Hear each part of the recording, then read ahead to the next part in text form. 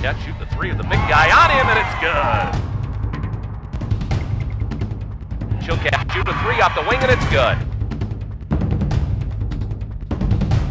Touchdown, Yellow Jackets!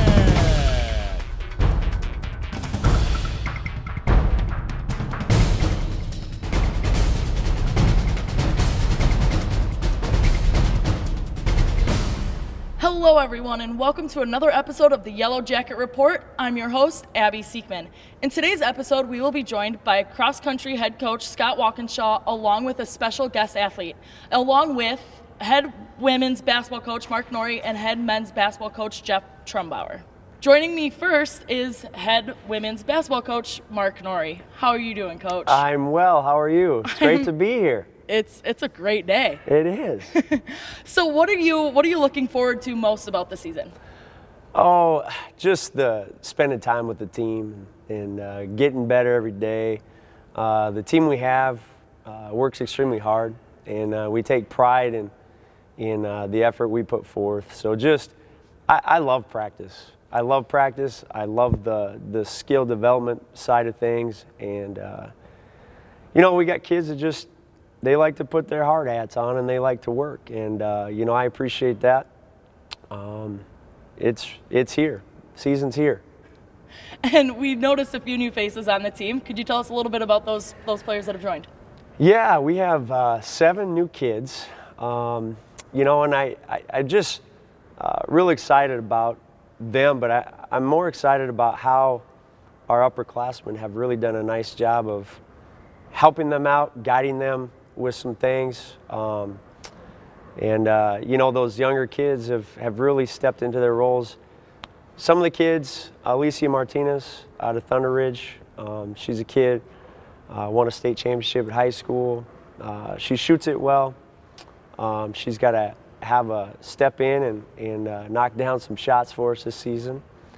Hannah Cass is a kid out of Newcastle that about 6 foot, but she's really, she's long, she can guard, she can do a lot of different things. She's really a kid that's just coming into her own. And then Gabby Dockstader is another kid from Las Vegas, Nevada, that she plays so hard, and she's getting better every day. She's a kid that's versatile, can play multiple positions. And then the rest of them, I mean, we have certain kids, Abby Switzer and Cortez Standing Bear, Haley Schneider. Those guys are really, they're working hard and doing a nice job for us. They just keep improving. And what are some of the things you would like to see from the team throughout the season? That's a great question. A lot. I think the biggest thing for me is just having them grow mentally is a big part of it. To become, servants, to grow outside the court. It's cool to see, we have a lot of kids juniors, seniors that have really stepped it up, and just to see their development from when they first get here to the point they are now, it's awesome, and that gives me the most gratification. On the floor, a lot of little things. I think, just the game of basketball. And if you do a lot of the little things well, you're going to have a good team. And sometimes, you get a compilation of kids. They start pirating. They start doing different things that they need to train out of their comfort zone to get better, but also they need to let things happen too and understand that there's highs and lows in this game. And with the success of last season, making it to the second round of the NCAA tournament, is there any experience that you are looking for that you'll be taking from last year and applying to this year? Totally. Our team it's all about, the development of kids, and we have tremendous leaders. We have a tremendous group of older kids that have really stepped it up. Cassidy Scott, Taylor Trocamoinen, Sierra Toms, Shine Balster, Rachel Erickson, Julia Siemens, Keely Bertram. All these kids have really matured over the summer. and expecting good things. I mean, we lost Bailey Kuzer and we lost Christine Thorne, and you know, a big scoring punch, about 24 points a game. So we need kids to step up, and you know, not only were those two, you know, really good players, but they were just great leaders. And more than anything, our kids have really, they understand that, and they've done a good job attaining that new role. What will you be looking forward to at your first in-season game? Good question. A lot. But with that, you know, we need to be able to, the thing about women is that they want to be perfect. And the thing we have to understand going into this game is, you know, we want to fail harder. That doesn't mean we want to lose, do all that, but we want to go into this thing being fearless and having the right mentality, not thinking we're all that. But on the other side, too, knowing that we have a chance to be pretty good. And so having that fearless mentality, not being scared to make mistakes, and having each other's back. And you know, that's the best part of this team. That's why I love coaching this team, is that they really have each other's back. And you know, just excited to see who steps up and makes plays this year. Well, thanks for joining us, Coach. Stick around. We'll be right back with head men's basketball coach Jeff Trumbauer.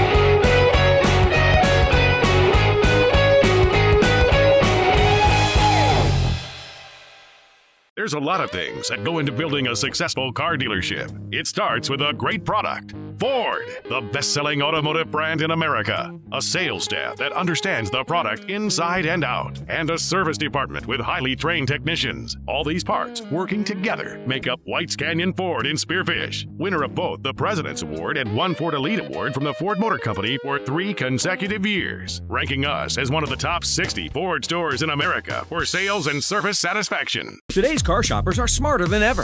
That's why Junix and Spearfish developed hometown pricing. We price our vehicles against the competition so you save time and money. Our vehicles are repriced weekly, so check back to get the best deal at Junix on West Jackson in Spearfish. Welcome back to the Yellow Jacket Report. Joining me now is head men's basketball coach Jeff Trumbauer. How are you, Coach? Doing well. How are you? I'm doing great. So go ahead and just tell us a little bit about the sneak peek event that you guys did that the men's and women's basketball team hosted. So that was basically our version of Midnight Madness. It was on the first night of the first day that we're allowed to practice, and just a fun evening.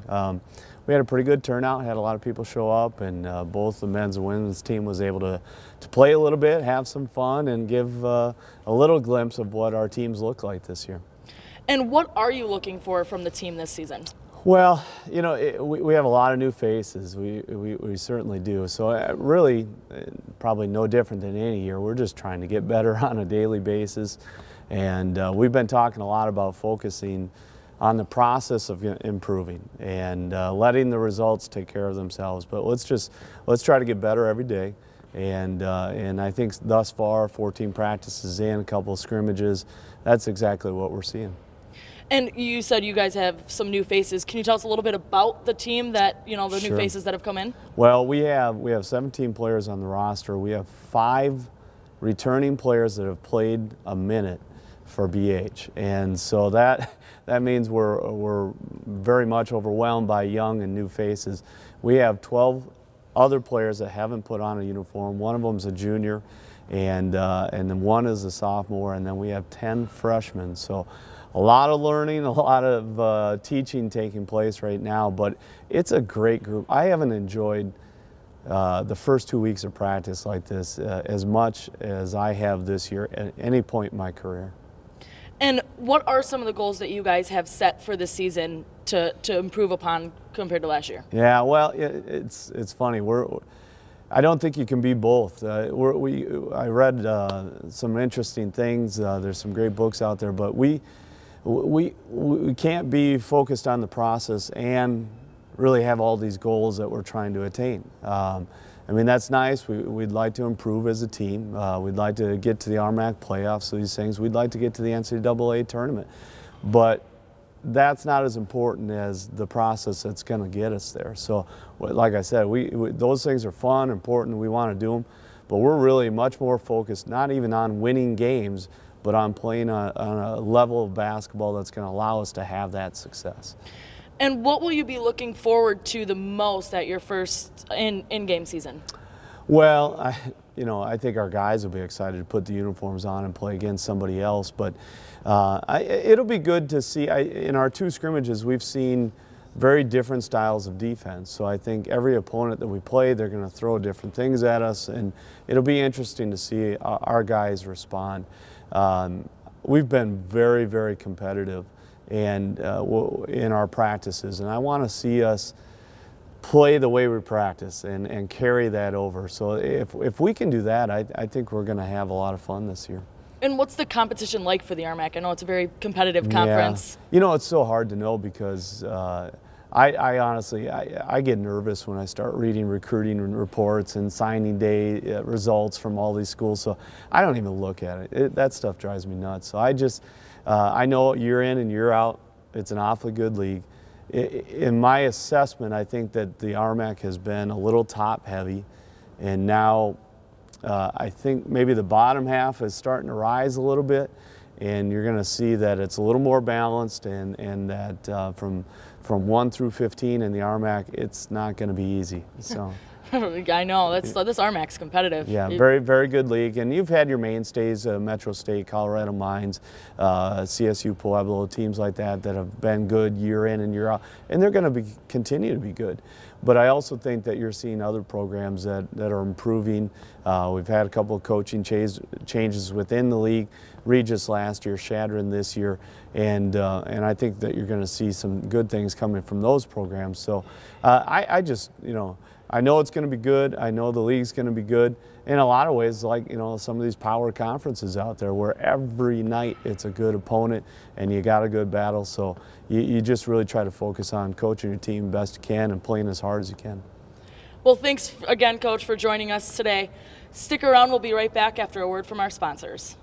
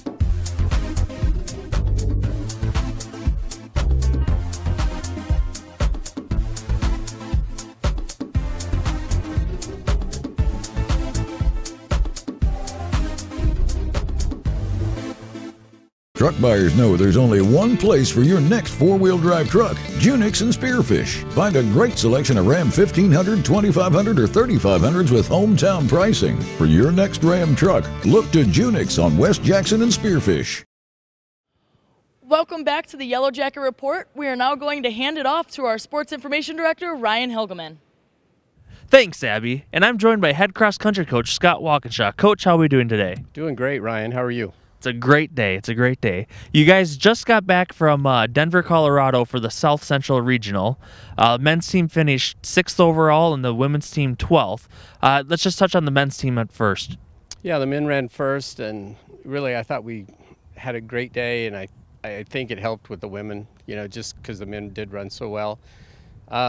Really pleased, after the conference meet where we didn't have a good meet at all. Thought we came back and just ran lights out. Just really close to qualifying a team. Bittersweet for the fact that, Jonah made it in individually, but we were just so close.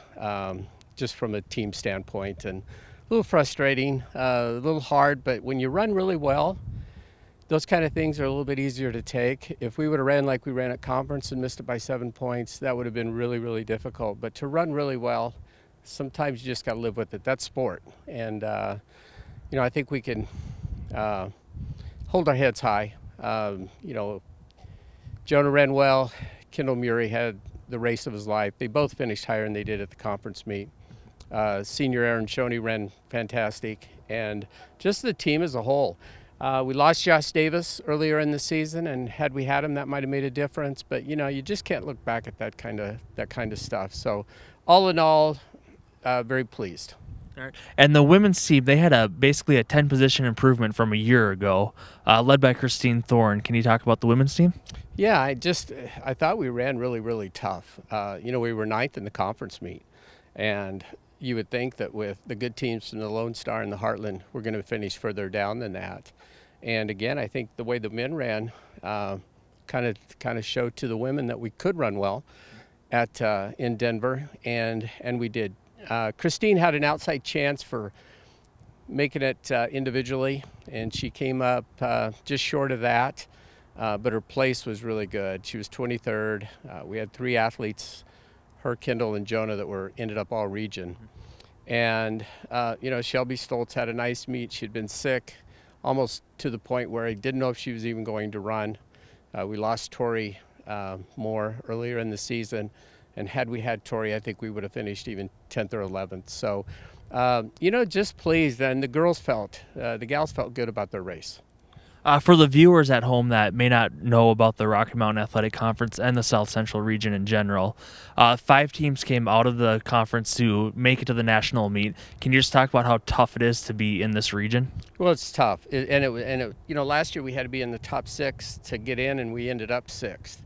And then this year it was only 5 teams, so we knew we had to be in the top 5 on the men's side, and we ended up 7th at the conference meet. So it's almost unrealistic to expect that you're going to go from 7th to 5th when you add the Lone Star and the Heartland. And we knew West Texas A&M was going to be the team to beat for that 5th spot. And so, you know, to finish 7th and then come back and get 6th and almost make it, you know, really close to 5th was great. But the first 4 teams are ranked in the top 8 nationally.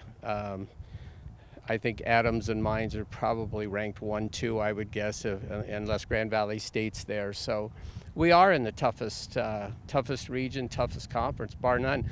And to give you an example, we beat Morehead State early in the season at GRIAC, really pretty bad, and they got in with their region. And Jonah Tyson did make it in as an individual. Can you talk about Jonah's season? Yeah, I had a great bounce back from the conference meet. I think he was 37th, I believe, at conference. Granted, he wasn't feeling well, and he hadn't felt good from about midweek on.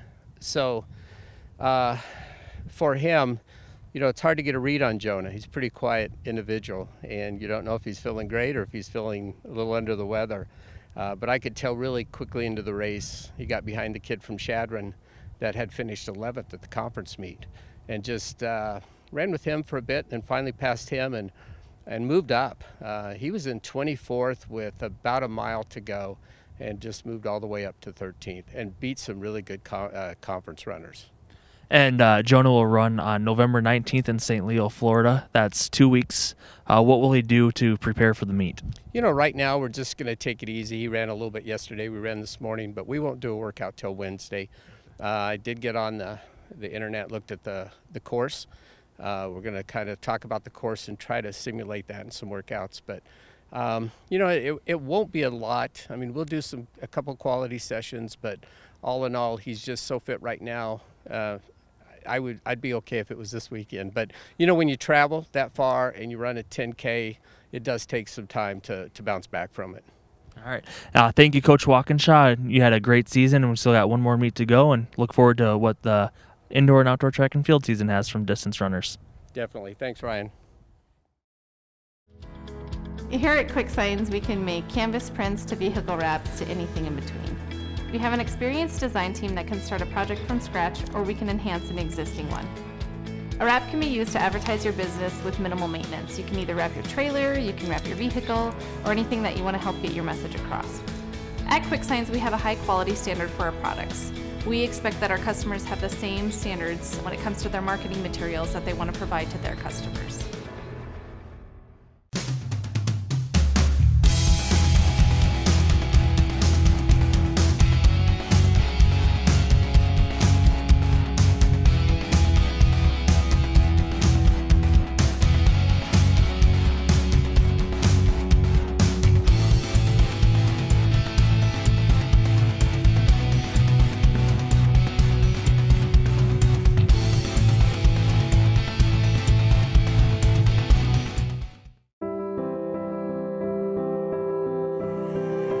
Commitment puts you above everything else. It looks you straight in the eye.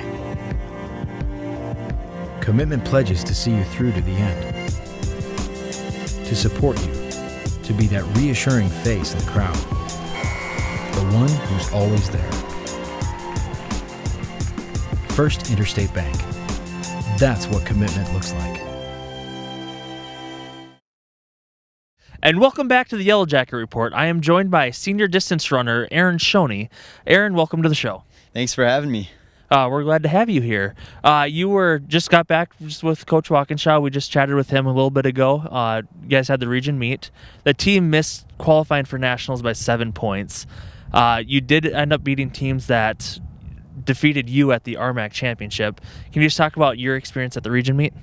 Yeah, it was a lot of fun. I've ran here 2 years ago, and so it was kind of nice to go back and kind of get some revenge because I definitely ran pretty poorly that sophomore year I was here. So that was a lot of fun. And coming out of the conference meet, we were definitely pretty upset about how we performed there.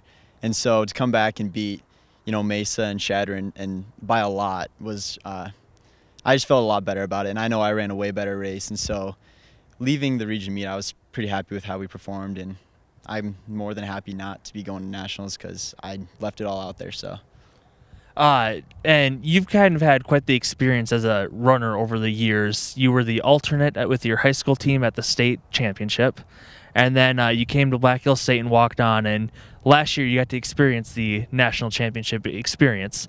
Can you talk to us about that? Yeah, I always joke with people. I'm not a runner. If you looked at some of my times in high school, you'd probably be laughing a little bit, and so. I like to be a testament to hard work, and listen to Coach Walkinshaw. You do what he tells you, you're going to have success. And so, yeah, it was awesome. I talked to my coaches last year, and just hearing how much I've improved, they were super excited. And, yeah, going to nationals is awesome, and I got to be the third guy on the team, and I thought performed well above what I should have.